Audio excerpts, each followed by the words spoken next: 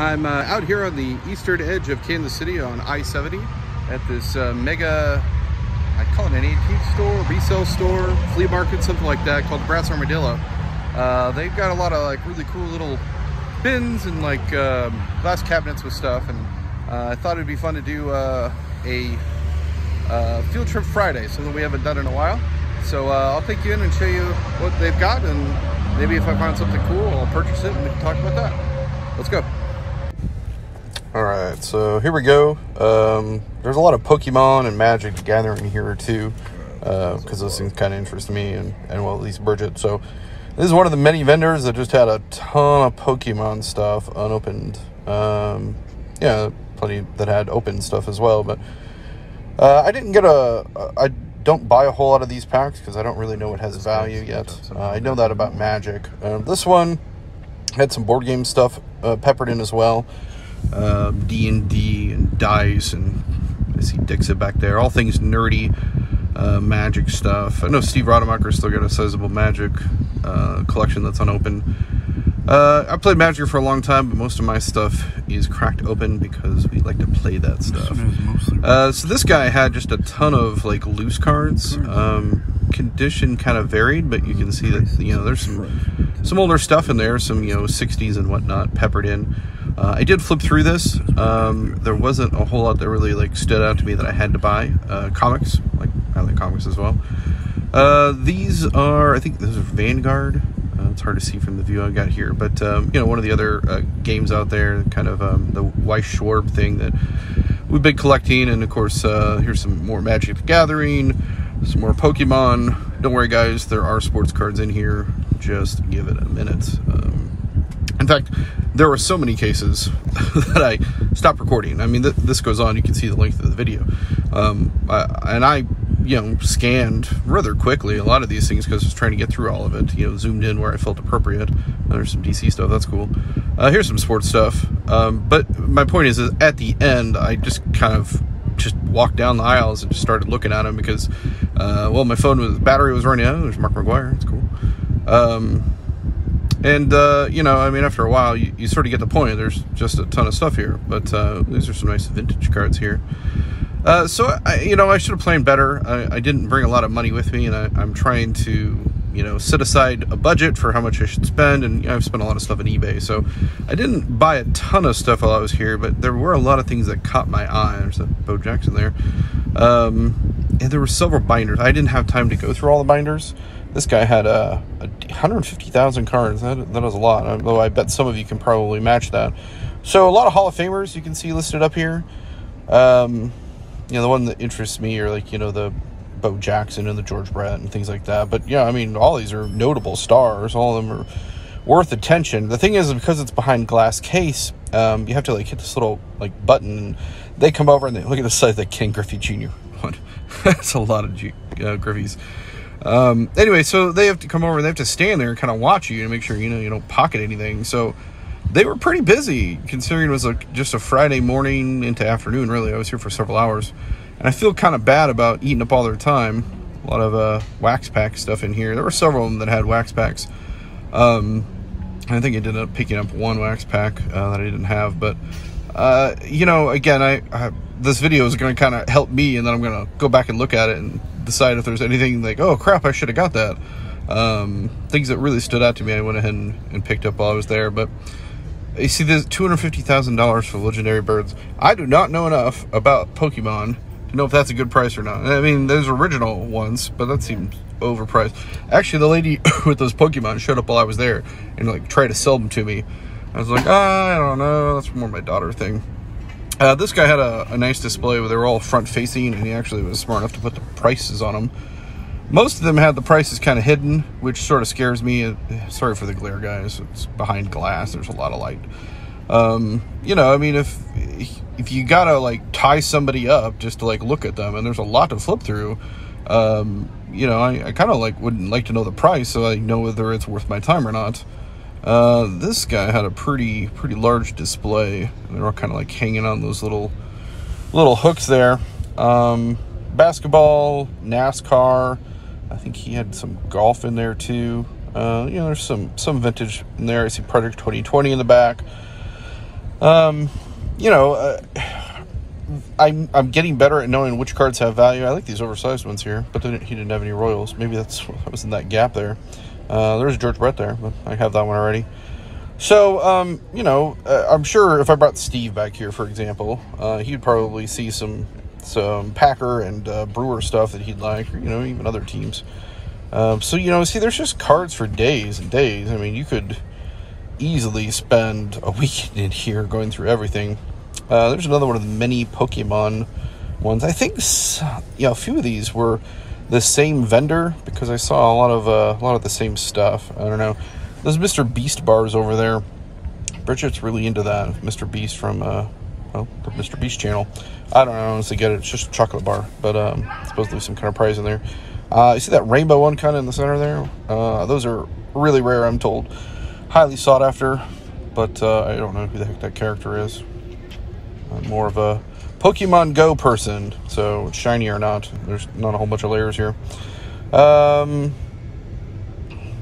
Yeah, there's just, okay, this guy I think is the one that had a bunch of autographs at the bottom, and there's some there. So, you know, parallels, and, you know, these are mostly modern cards, and I was kind of surprised, since it is listed as an antique mall, how much new modern stuff was in here. So it's really, that's why I said it's more of like a resale shop, if anything. There's some Bobby Witt there. Okay, that's the Bobby Witt right there. Which, you know, now that I'm looking at it, I do see it says the pound sign in 25, so I guess, but it wasn't numbered. Maybe it's because of the red ink. I don't know. I'm rambling. I would have liked to have that Bobby Witt. I don't have an autograph of his yet. And if he turns out to be as awesome as we think he might be, that would be great to have. I did flip through these. There wasn't anything that really stretched out to me. I looked at that Bo Jackson there in case it was a Tiffany's. It was not. And I'm not paying that much for the standard Topps one. Pops. A lot of people in my family like the Pop stuff. This guy had some 8x10 autographs. That's pretty funny. I think that's Travis Kelce taking a beer shot off of the trophy there. There's a flip. Yeah. A lot of good stuff here, especially if you're a Chiefs fan. Sylvester Stallone, it's kind of random. Yeah, so, you know, I had Tyreek Hill, and, oh, this is funny, from A Christmas Story. Triple Dog Dare You. I love that. Yeah, there's some Whit Merrifield, some Salvador Perez, a lot of cool stuff. I do have some 8x10s, but, you know, I more prefer the cards, and really it's just because it's hard to manage. It's Freddy Krueger. Some like random autos in here, mostly sports, mostly local. Yeah, so this is, you know, some of them are like a blended thing. Okay, this one appears to be open, so I could actually flip through them. And most of them, the glass covered it. You could not get even remotely close to the cards. But the ones that were open, they tend to be, you know, junk wax air. Okay, so this is the box where I got that the summer stuff, Summer Olympics. I did flip through this, you know, looking at both sides for a while there, but it is, yeah, it is the cheapest junk wax stuff. I mean, even though it was, you know, a lot of it was Royals cards, and it's 25 cents for each of those bundles. It's the same here. It's possible that there's something buried in one of those things that they aren't aware that has a lot of value, but, you know, you're kind of taking a risk, and you don't know what you're getting yourself into. So, you know, as my collection kind of grows, and you might be able to relate to this, you know, it's the bulk, you know, just the sheer mass of stuff gets to the point where, like, I need to be a little bit more choosy. Anything that sort of qualifies as junk wax, I'm going to probably pass on. Yeah, so this guy had a bunch of junk wax packs, like I was just talking about.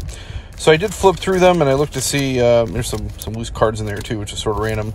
I think there were 7 different types of packs here. None of them are really the junk wax era cards that you expect to have, like, good Hall of Famers. And I'm not real good at remembering those things, so I actually Googled, you know, which junk wax packs have the most value, and I found a list of some guy ranked the top 20. None of those 20 were in here. It was either the wrong year or the wrong brand or whatever, so...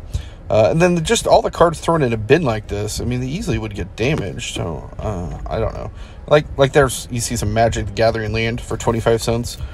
That's not even worth a penny, man. You can get that for free at, you know, any card store that's worth its salt. So, I guess maybe selling to grandparents and stuff that don't know what the heck their grandkids want. I don't know. So I see some NASCAR there. It says hat pins, but that is not what those are.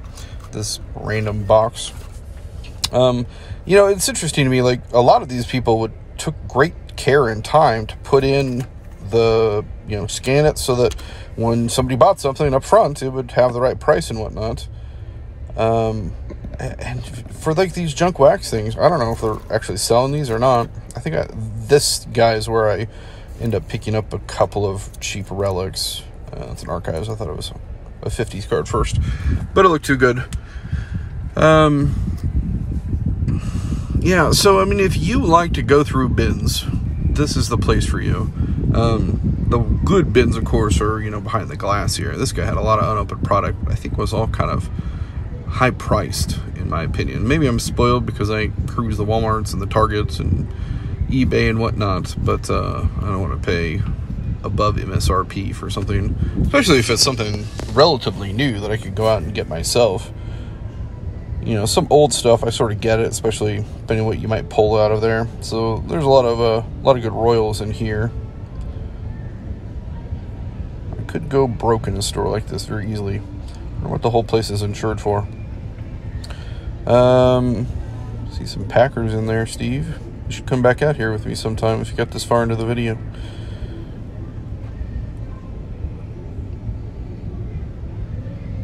Yeah, so I don't do the voiceover thing a whole lot, so I forgive me if I'm just rambling for the sake of hearing my voice. Okay, so I remember this section.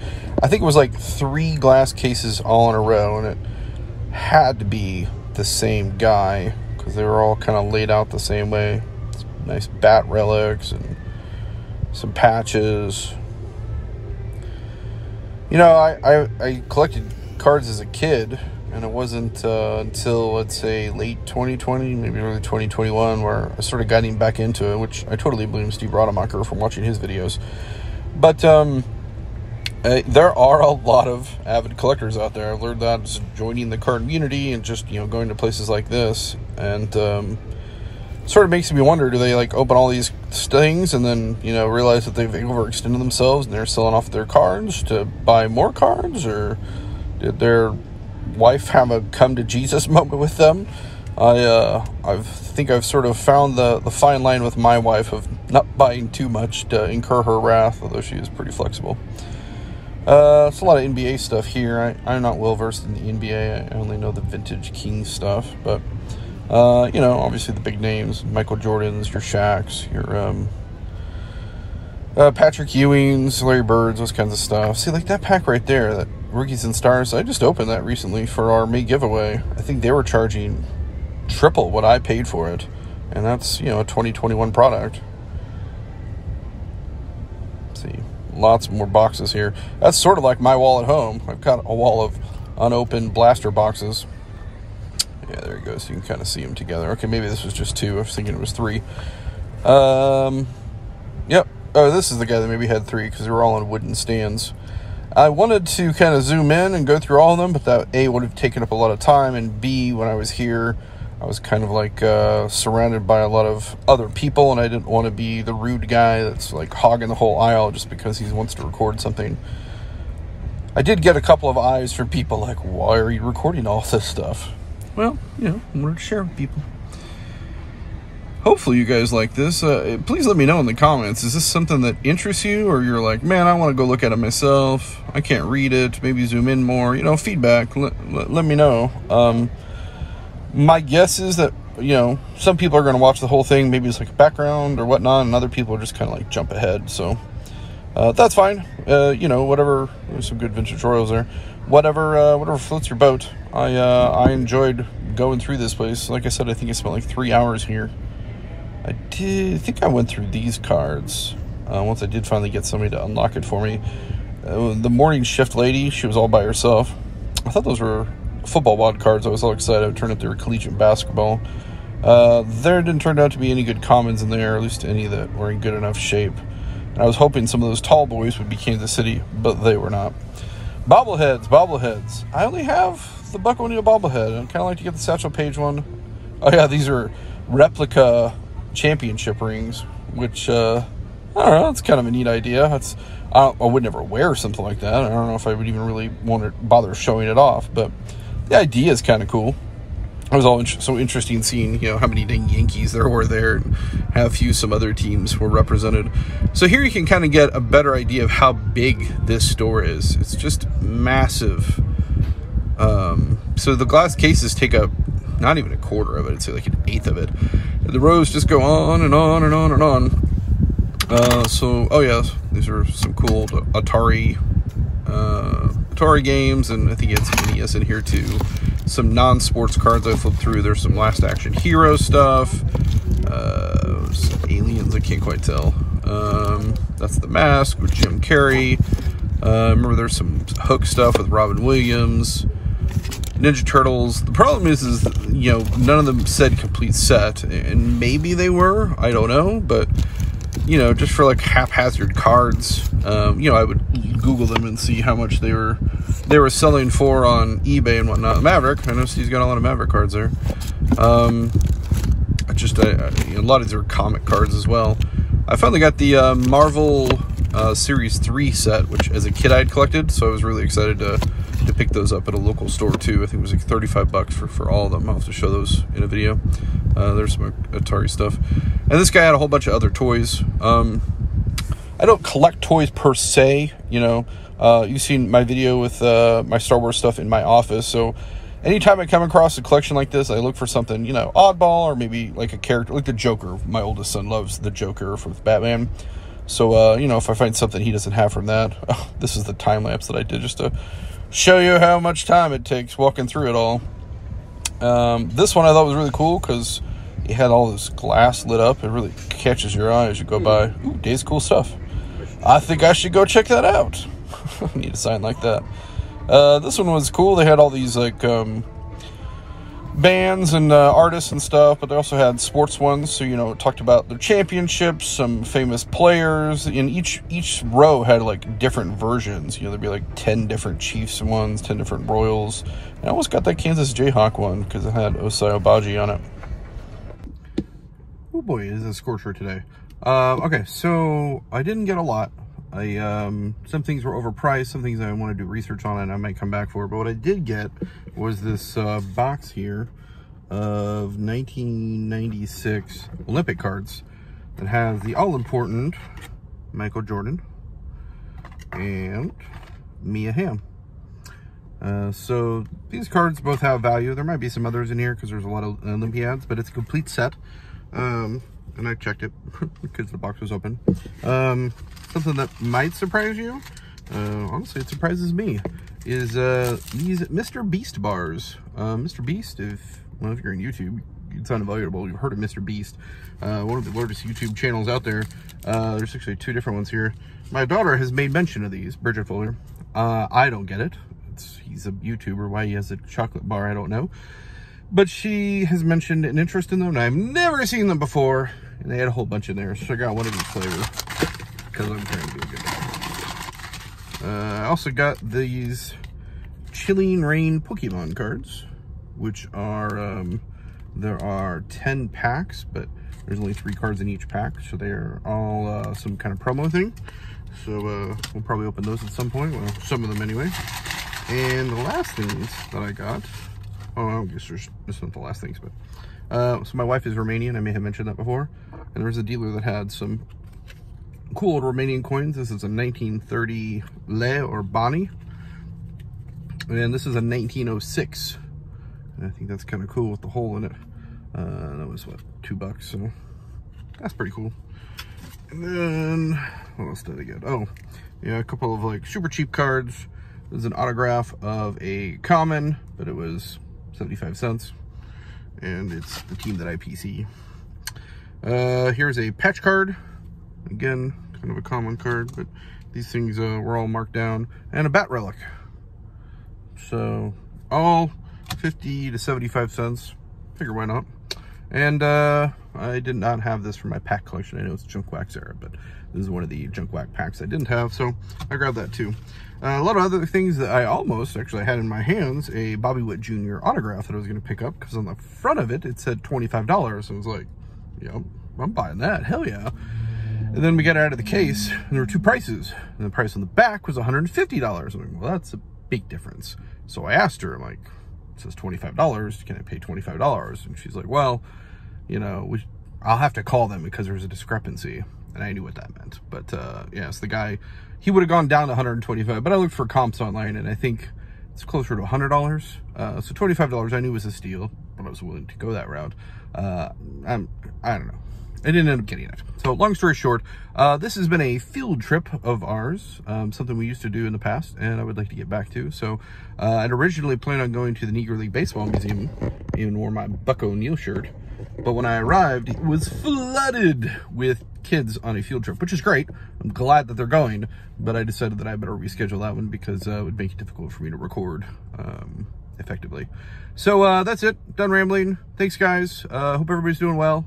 Hope you're not getting too hot. It's stupid hot here. But yeah, that's it. Peace out, everyone. Be good to each other.